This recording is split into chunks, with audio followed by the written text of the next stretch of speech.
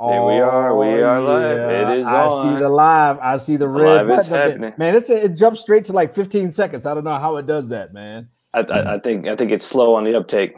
It must be kind of like, kind of like me, kind of like us sometimes. Yeah, I'm a little slow on the uptake. I can't believe you asked me if I was ready, man, before you hit the Man, I button. know. I'm telling you, man. I just want to make sure. Man, I came out the womb ready for this, man. I was born ready for this, man. Ready. And so we were just kind of, we were giving little secrets here that normally our little bantering in the very beginning is just us messing around on Facebook, so that we can share this video, which is kind of what I'm doing right now, actually. All right, there we go. But I think, I don't know, it's live. It looks like it's live on mine. It is live. I've shared mine. Did you? I did share it. Hopefully it'll pop up. Did you get any feedback when I went over? Because I could hear I had double streams going on. I don't think so. All right. Who knows? All right, man. We're jibber jabbering. Are we jibber jabber? Well, we're jibber jabbering, ladies and gentlemen. Pre jibber jabber. We're giving people time to jump Get on. clicked on. That's what we're doing here. So if you're, if you're watching this right now, let me see if I can share this thing, man. Yeah, I gotta share button on mine, scheduled. man. It looks like I can share it, man. It looks like it's happening, dude. Doing the share. Like it's going down. So yeah. So right now we're just babbling. We're just killing a little bit of time while everybody kind of jumps on, while everybody catches up. See, if we jump straight into it, then all of a sudden people will be like, "Whoa, I missed the very beginning, and I don't even know who." We got an extra face on the thing now, and so we got to make sure that we give folks time to jump on here, man, and then also gives us time to fiddle around, get situated, make sure we share this thing in the proper context of all the contextualities and ways we can share this thing. This is going to be a hot conversation. I can tell already because I'm already getting hot. I got to roll my sleeves up. Man, this is gonna be a good one. This is definitely gonna be a good one, man. I'm looking forward to this. I'm looking forward to this tremendously. So let me see. I think I'm sharing this, man. I know I'm sharing this on my page, but all right. Well, we got. What do you think, man? Should we rock and roll? I think we're good. Let's do the thing. We got like an extra face on the screen and everything, man. I know what's going on. People gonna freak out. We got three heads on the screen. I know they're gonna be like, "What's the deal? This is Men of Masculinity, but we got femininity on here." That's man. Right. What's up with that? We got the mad lady. So hey, in case anybody doesn't know, which would be kind of weird if you are, especially since my name is like right down there, I am Kirk M. Samuels. And this guy over here, I am Jason B. Kendrick. Ooh, and we are the Mad Men of Masculinity. That's right, folks. We're just real men having real conversations for you.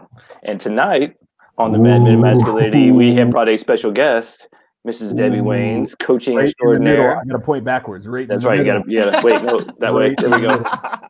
So, Debbie Waines, would you introduce yourself to the Mad Men crew? Hi, I'm Debbie Waines. I am a life coach, widow coach, grief coach, and I am really excited to be here tonight. Excellent. That is fantastic. And so, let me rewind the clock a little bit. Matter of fact, JBK, like a day or two ago, you posted something along the lines of, I'm going to butcher it, but it says something along the lines of don't help someone if you haven't been through it, or something along those lines. Oh, yeah. So in other words, just some reference to some kind of expertise, like, don't talk about stuff that you don't know about. Yeah, that was basically don't judge an experience that you haven't been through yet. Right. And if you haven't been through it, then support others going through it. Like if you don't know, now you know kind of thing. Right. Like don't be telling somebody how to heal if you haven't been through what they're going through, was the gist of it. And man, and that kind of leads into where we are here today. Even though we are the Mad Men of Masculinity, even though we speak man talk, and a lot of our audience, a lot of the people that listen happen to be women, and so we don't operate in a vacuum, man. A lot of the things that we say and a lot of things that we do, man, we like to get different perspectives and different insights and all that kind of stuff. And so I took the somewhat liberty of inviting someone on here today. And I thought it'd be cool, JBK, and you was down with it. And so, man, we have online today the one and only Miss Debbie Waines. I am so thankful. We talked about, we haven't even met. We don't even really know each other other than here. She has no idea what she's getting herself into. She has no idea what she's getting into. She's like in the middle of the fray and we put her right in the middle of the Men of Masculinity. So this is going to be kind of weird, but in a very good way, in a very good wholesome way. Because sometimes we like to get an opinion from outside of masculinity, which leans into masculinity itself. Every man has an X and a Y chromosome, right? And so we have a little bit of both in us in terms of just down to our genetics. And so we like to get some perspective. And you posted something, this must have been a couple weeks ago, that really just kind of, it poked me. It poked me. And I thought, man, that'd be interesting to kind of unpack with the subject. And first of all, let me even, before we go there, just the fact that we have you on here, obviously you're a subject matter expert on women because you are a woman, and you've probably been one for a few years anyway. Just a few years. But one of the things that I admire about you, one of the things that I've noticed about you and your platform and the things that you do something very unique. I think you do it every morning. What is that? Monday through Friday, I do 3 things that I'm grateful for video. Gratitude really changed my life after I became a widow.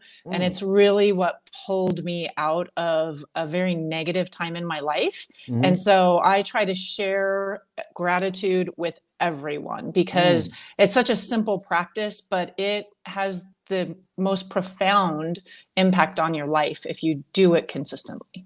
And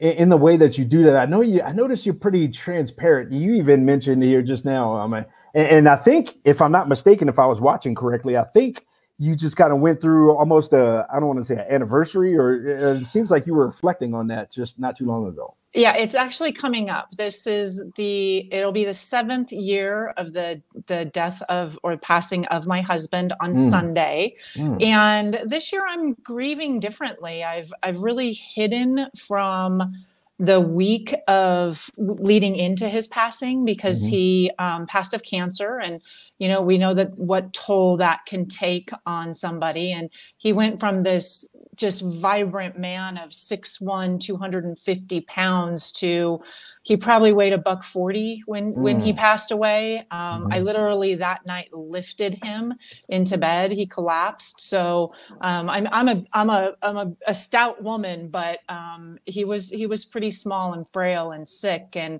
watching that transition, I've never wanted to remember him that way.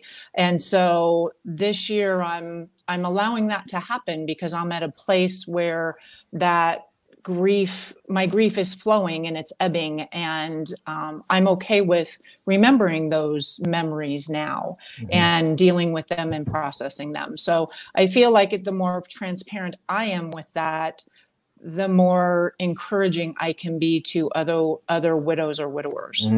Now, being somebody who's gone through that, it kind of brings us back to the topic tonight. I mean, loving somebody. We had put up loving a woman with her petals and thorns. And it seems to me, my father passed of cancer as well. And so there's definitely you get to a point of forgiveness and acceptance, almost more of loving them for the good and the bad and all the thing. And so I think this is probably the reason Kurt wanted to have you on here. I don't want to speak for this man, but I actually have, I have a question before the discussion. Okay. All right. The question I have, and off the top of my head, as you were talking, I can think of several women that have either experienced a loss of a significant other, of a spouse, in that kind of that same context. And I would imagine that was very difficult for you to go through emotionally, spiritually, however, physically, however that looked for you. Do you think it's possible for a woman to experience that and then to really, to ever love again in that same kind of way? I will tell you that is what actually launched me into my widow coaching. Is about 2 years after Roy's passing, I was on some Facebook groups for widows, and there were women on there that were 7, 12, 15 years down the road and were still, I can't move on. I can't love somebody else. And when Roy passed, I was 44 years old. I don't want to live the rest of my life by myself, nor did he want that for me. And I just kept, reading these things and thinking, I don't want to be this person. I need to take steps and get training and coaching. And then I want to help other women, because I don't believe that any spouse, male or female, when they pass away, wants their spouse that's living to live this horrible, lonely life. And I wanted to find ways to move forward and do that in a productive manner, and then help other women and men do that. So it actually launched me into my coaching business. So would that be a safe assumption that you think it's possible? Oh, absolutely. Absolutely. I don't think I will ever love another man the way I loved Roy, because no other man's going to be Roy. But I can give the opportunity to a man to show himself to me and to love him for who he is. And I believe that I bring something else to the table, because I have experienced forever and a day. I know what that is to take care of somebody until they take their last breath. And I know what an honor that is and what an impact that lives on your life. And I lost my mom when I was 18, and she had cancer also. And so I watched my dad care for my mom. So technically that's why I divorced my first husband, is because I was watching him and I'm like, you're never going to do for me what my dad did for my mom. And that's not what I wanted. And I know that I have it in me to do that for another man. And I want to share that with somebody. Wow. And so us as men, and this is the kind of the discussion I wanted to unpack just a little bit here, but us as men, as we get particularly into our maybe late 30s, 40s, maybe even beyond, as we come into the lives of women from a relationship perspective, potential relationship perspective, it's very difficult for us to find a woman that doesn't have a life experience, that doesn't have something in her, just kind of emotional makeup and that sort of stuff. And so when I thought about, and actually you posted it, I mean, it's a meme, and it says, and when you love her, don't just love her petals, love her thorns too. And so when we as men come into in presence, in relationship, in all that kind of stuff, I mean, into whatever the word might be, when we come into the life of a woman that has her thorns, how might us as men approach that situation to be able to love her thorns as well as her petals? I think one of my thorns is actually being a widow, because I'm divorced once, I'm widowed once. It's much easier for a man to come in behind a divorce, I believe, because you don't want that man in your life anymore, right? You've chosen to move on. The only reason I'm single is because Roy died. I'm not single necessarily by choice, and I think that can be considered a thorn. And I think patience, I think remembering that our pasts kind of mold us into the women we are, and we are emotional, crazy creatures, right? And that's how we're made, right? We're like Mother Nature. We're like the storm, right? And we need men to be the consistent, the strong, the building that's been built to withstand the earthquake or the hurricane or the tsunami, right? You guys are supposed to be our strength and our foundation that stands strong and lets us be a little crazy and just be like, baby, I love you. I'm not sure what to do right now, but I love you, and we're gonna get through this. Yeah, that definitely gets back to the one analogies I like to use is, the men are like the riverbanks. Well, the masculine's a riverbank that gives a container, gives some boundaries, gives some border to the feminine so she can flow freely. But there is that boundary, like, oh, that's too far. But there's still that container within, and it's structured. Yeah, and sometimes that bank needs to come to a narrow, right? And then let us go back out. So that's a great analogy. Yeah, hold you in a little bit. And so what I heard, and what kind of came to me listening to you and listening to Kirk, was when you go through these things and when you have your thorns, when you have your experiences, and even from what you mentioned about the widows who have been, we're still in mourning 15 years later, is it more about their healing to get them to the point of being able to accept a person into their lives? Because I know in my experience, sometimes we tend, if you don't heal your wounds, you bleed on somebody who didn't cut you. And so it's like, what I think we're being the helping, healing men that we are, we tend to gravitate towards or draw in wounded women, and sometimes we don't know how to handle that. And so my question to you is, do you find it's better to look for women or be around women as a man looking for something future? We know everybody has their baggage, but are they healing it or working on it? Should that be one of our red flags if they're not, Absolutely. I personally believe that whether you have a loss of a spouse or somebody that's just near and dear to your heart that you love so much, I believe that getting outside help and counseling or a coach or somebody like that isn't going to judge how you're healing, right? Mm-hmm. I think so many times, I will tell you, when Roy passed away, everybody was like, "Oh, Mommy, you're so strong. You're so strong. You're so strong." Well, I was really strong when everybody needed me to be strong. And then when everybody else's lives moved on, I fell apart. Mm-hmm. And then I didn't have somebody to help me. I mean, obviously I have all my good girlfriends and things like that, but I really needed to go out and seek outside help, and people that like to your post, that had been through what I've gone through. And I think so many times when we have loss, and I think as men especially, we don't seek somebody that's been what we've been through. We just men kind of hold it in. Well, women try to share it with everybody because we're talkers, right? But we're sharing with the wrong people. Yeah. And so as a man, I do agree that if you get involved with a woman that's not trying to clean up her own mess, so to say, that's a red flag. It's a thorn that's going to cut you. And you need to find a thorn that you can kind of dull, that's not going to cut you. It might poke you a little, but it won't cut you. Well, and there's another analogy, and I'm sorry, Kirk, I'll let you go in just a second, but those edges, those things, that jagged edges that we get from our woundings, those can be the places that we stick. But there has to be that communication. There has to be that similarity. However, like to your point, if you're not working on it, then it's too sharp and it's going to cut. And so, that was kind of my thought. And my question was, or as we were moving forward, being our age, being older, whatnot, looking for somebody to connect with. Are you on the same path? Are you both healing? And can you come together and heal together?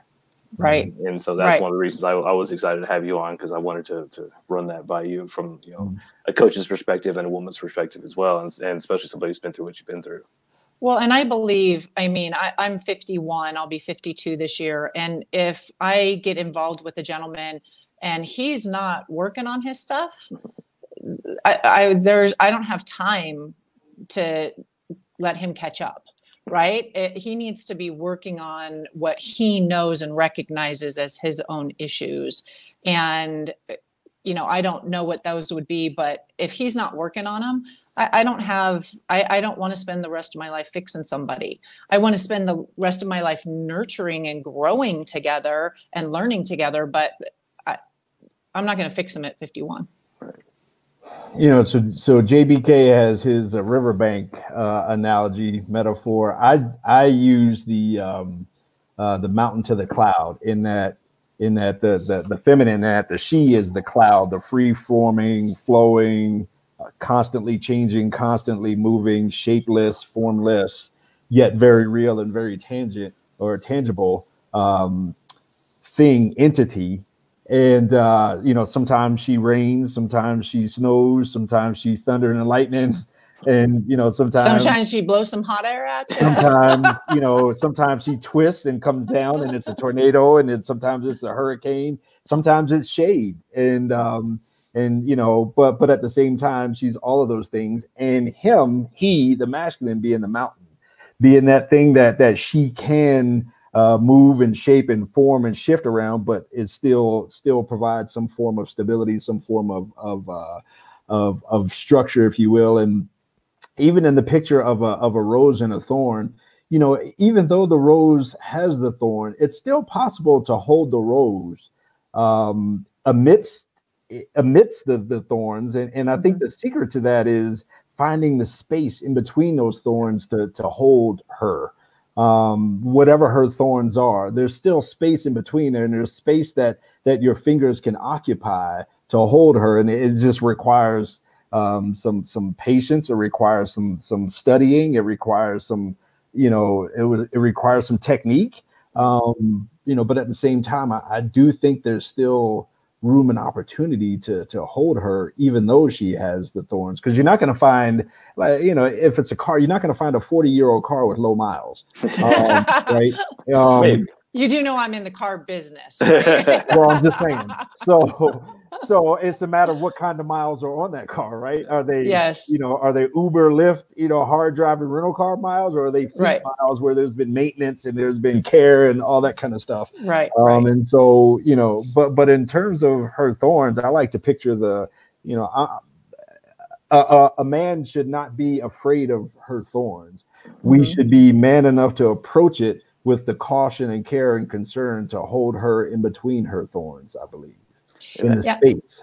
Absolutely. And using this week as an example for myself, if I was in a relationship right now, my grieving for Roy would not stop. I don't just, this time frame and memories don't just disappear, but that doesn't mean that I wouldn't love the new man in my life less because I'm going through this grief period. And I know that I would need to be a very good communicator and, let him know that I need some space and I just need some time. And I might be a little sad right now. And that doesn't mean that I don't love you or I love you less. I have my thorns and I need you to love me around them, just like you explained. Yeah, that's a great point. That one thing that is beneficial for men when it comes to the feminine normally is the ladies communicate. They talk. They will tell you what their wounding is. Men, most of the time. Men on the same way. Men may not. We still have our thorns. We have our stuff as well, but we may hide it. So as far as communication goes, that is so key. Because how are you going to find out where the thorns are? How are you going to find out how to approach each other in a safe manner? And men, if you're not talking to other men and you're trying to get in a relationship and you're not healing your wounds, you're going to end up cutting and bleeding and taking that out on the next person that you're trying to have a relationship with. And that's just the way it goes. So we may be a little more fortunate as men, because in most cases, ladies may tell us what their thorns are, what their wounding is. They may not. But having that communication and being vulnerable enough as a guy, as a man, to share that and open up that conversation is so key. Because how is she going to know? How is she going to know where our soft spots are, where our bruising and scars are? How are we going to find those connection points if we're not talking about it? And I think we do have an advantage being older, attempting to come together, because we do have experience. We do have our own wounding and scars and past experiences that we can share together and use as the glue. But that doesn't happen without sharing. So I agree. And that was one thing I wanted to throw out, because we do have a lot of ladies who watch. So, yes, we are talking about ladies and loving their petals and their thorns, but men, you have to expose your thorns. You have to expose those things as well, so that there is that common ground and there is that communication. Well, and I also think that ladies, I working with one of my coaching clients now, ladies put all this color in the world, right? We're red and yellow and we're all these colors, and men are so black and white. And so when we're communicating, an example would be one of your friends has a baby. And what is the first thing your woman's gonna ask? Oh my gosh, how much did it weigh? When was it born? How's mom doing? Was it cesarean? What time? And you're like, they had a baby, it's a girl. Right? Boy or girl? Right? What's the name? Yeah. Right. Who did it's alive? I think women need to understand that they need to just make it basic. Men are very simple, right? I think you guys are very simple, and you want to know how to love us, and we need to be able to tell you how to love us simply and just to the point. Like the the last episode I was watching, you guys were talking a little bit about love languages. I know my love language, and I will flat out tell whoever I'm with that time is my priority. And if you can't give me the time that I want, we're not going to work. And it's simple. And that's okay if you can't, but I have to be willing to tell you that that's really important to me. I need words of affirmation. I need time. And a man, you can usually tell what his love language is pretty quickly because you guys are simple, right? You guys are very transparent for the most part. Yeah. Well, we're definitely predictable. I mean, we're safe, but there's a combination to the safe, and that combination dial has a whole lot of different numbers on there, whatever. Yes. But once you understand the combination is the combination. Yes. And it's like, the combination doesn't change. Right. It doesn't change women, based on the day. We may have a combination lock. We may have a key lock. We may have all there's like a bio thing. There's a thumbprint. There's a retina scanner. There's a secret password. Yes. And then it changes every day. It's like the secure ID. It changes. It's constantly changing. You got to know, like, I got to pay attention to it to see what's happening. But everything you said about women, I think, and I guess this conversation about men, in the same context, it all comes down to work. Like if we're not doing our work, then we're not aware enough to be able to have these conversations. We're not aware enough to be able to communicate. We're not aware enough to be able to recognize that you might be grieving differently this week, or you might be acting differently this week because of your grief and the cycles of grief and stages of grief and that kind of stuff. And so maybe I need to give her space. And so, but all that comes from doing my personal work. I can't take it personal, because of where you are and what you might be going through today. Yeah, right. But I'm sorry, go ahead. I was just going to add on the one thing that we do have in common, whether we're men or women, we communicate differently. We may mourn differently. We may express differently, but the one thing we have in common, the one thing we need from each other is to be a safe place to communicate. Yes. And especially for wounded men, ladies, if you're not being a safe place for him to communicate, if you're not allowing him to express whatever his wounding is, whatever his emotions are when he's ready to, which it won't be at the time you want it. It won't be the same way you want it. But if we are not being a safe place for each other to express without all the judgment, without all the trying to fix and all that stuff, then, we're not giving each other a fertile garden to grow in. So I have off of that, I have a question as a woman. We always want details, and we keep probing and prying. And what would be your advice to women that do have a wounded man that might have some thorns? How do we let them go about expressing themselves? Patience and space. Yeah, because men, we have to have our cave moments. And for us, we don't heal by expressing. We heal by going in. We heal by going to the cave. We heal by going with other men and expressing with them. But once we are given that time to go into our cave, then we can come out and express. What you don't want to do is, like you just said, try to over detail him and ask for all the details. He'll come back and say, "No, I figured it out. It was da da da."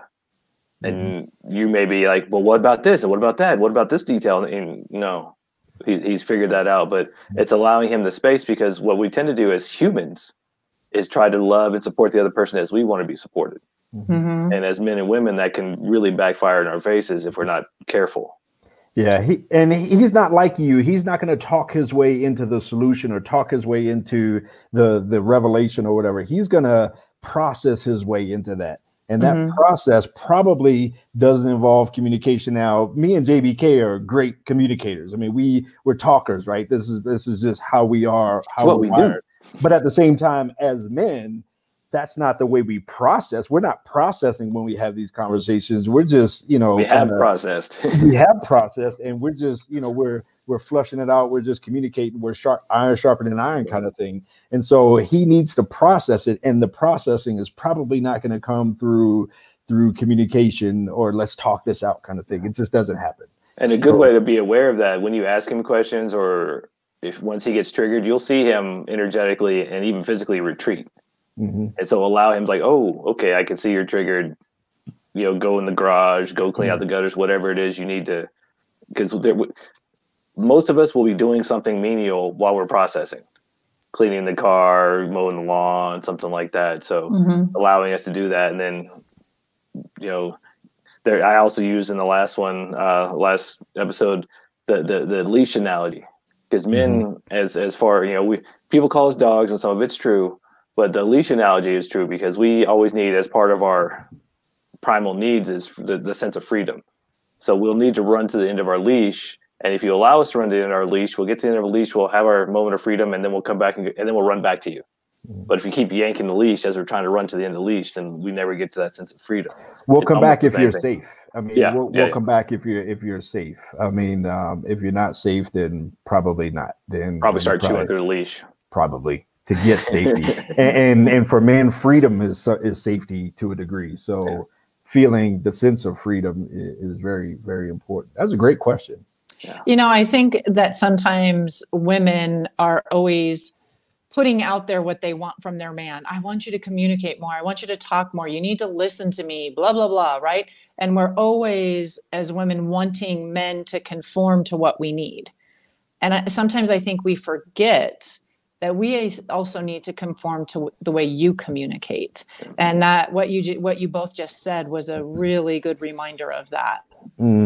That's so important. And I'm hearing this, especially through the context of this platform. I'm hearing from more and more women and it's kind of a surprise. I think it would be a surprise to a lot of men that a lot of women do care, and a lot of women do want to honor, they do want to serve, they do want to take care of their man or a man or whatever, and they want to, I think it's easy today to forget that that there are a lot of women that generally care about men and about men's stuff and these types of conversations, and that women care about what men want and how to interact and how to live in connection and in relationship. Yeah, I think we're all just as frustrated. I know there's men who really want to love their women and support them, and they don't know how, and vice versa. We get a lot of women who are like, I really want to help him and support him and be there for him and communicate with him, but I don't know how. And so it's just these awareness pieces. This is one of the reasons I love this work, is watching couples who have been struggling, watch the shoulders drop and watch them relax when they realize just a little bit of awareness, just a little bit of acknowledgement. It doesn't mean more work. It actually means less work when you know how your partner communicates and you know what they need. Wow. Yeah. So let's bring this. Let's line up on the runway here. Let's runway 23 south. Let's go. Yeah, let's runway 23 left. There we go. But so in the context of this conversation of loving someone, well, let's make it even more specific, of a man loving a woman in spite of her thorns, loving her petals in spite of her thorns. Or even because of her thorns. Or even because of her thorns, in the midst of her thorns, loving her thorns, those sorts of things. And so I mean, Debbie, what would you leave this conversation with in terms of, I guess to men maybe, but maybe even to women as well, in terms of what that would look like? I think we always have to go back to remembering we are the balance for each other, right? The female is going to have all these emotions, and truly that's what makes her soft and vulnerable, right? And sometimes I think we get so caught up in the emotion, and a lot of women don't know how to express that, and we don't communicate well, and we get so caught up in that we forget that it's truly a softness to her that's making her come out and be emotional and vulnerable. And men need to remember that they're their refuge, and they're being that way with you because in some ways they feel safe with you. Right. And if you can take a step back and go, okay, she's a little crazy, but she's my crazy, and she's soft and feminine. And once this storm moves by, I'll just let it move by. And that soft, loving woman that I love so much will be back. That's good. That's good stuff. JBK. Yes, sir. What about you, man? Well, I mean, to go back to the analogy, whether you want to use the riverbanks or the flagpole or the mountain in the cloud, I mean, as the masculine, we're there to be there as that loving support, as that foundation for the feminine to flow within. And if she doesn't feel safe with you and she's not expressing and being a little bit emotional and nuts, then that's a sign that you're not being that foundation for her. and vice versa, ladies. If he's not even opening up to you or letting you know what's bothering him, then he doesn't feel safe expressing himself with you. And so these are little signs, and it's about communication. I mean, I am firmly convinced after all these years and doing all this work and all my study that communication is the number one thing in relationships to make them last and make them work. And if you are not able to communicate with each other, if you just don't have those personalities that mesh up, it might be time to look elsewhere. And so make that your priority, because how are you going to talk about your thorns and your woundings and your jagged edges if you can't communicate? Yeah. What do you think, Kurt? And I think, it starts with doing your work. It starts with doing the work that you can to bring your wounds to scars. It's one thing to have a wound. It's a totally different thing to have a scar. You can offer someone a scar, but you don't want to bleed all over somebody to have your wounds. So you got to do that personal work. And then ideally you're able to communicate where you are. You're able to communicate effectively with that other person. I think, the big revelation for me here tonight also is not to shy or run away from a woman that has scars, that has thorns rather, not scars, but has thorns rather, because from a lot of men, they could look at a woman and say, oh, she's had this happen and this happen, and no way, I can't even, there's not even room for me to fit in that. But so to me, it's revelation that, in spite of her story, in spite of her thorns, that she still may desire to be held like the beautiful rose that she is. So Debbie, we have a lot of women that listen to this, and there are women that are probably listening right now, and they're saying, I really like the way she thinks. I like her story. her vibe. They might be thinking there's something about her that I feel like I want to connect with her. How in the world can people get a hold of you if they want to reach out to you and connect with you? Yeah, absolutely. I'm on Facebook at Debbie Waines Coaching. Waines is Waines. We switched. We switched. Boom. Move around. She's the woman. She's flowing. She never stays the same. The woman moved. The man didn't move, but the woman moved. Y'all saw that, right? She moved. Yes. She swapped around. The combination changed. Anyhow, I'm sorry. Go ahead. So I'm on Facebook, Debbie Waines Coaching, and then on Instagram, I'm COLO Life Coach Deb. So Colorado Life Coach Deb.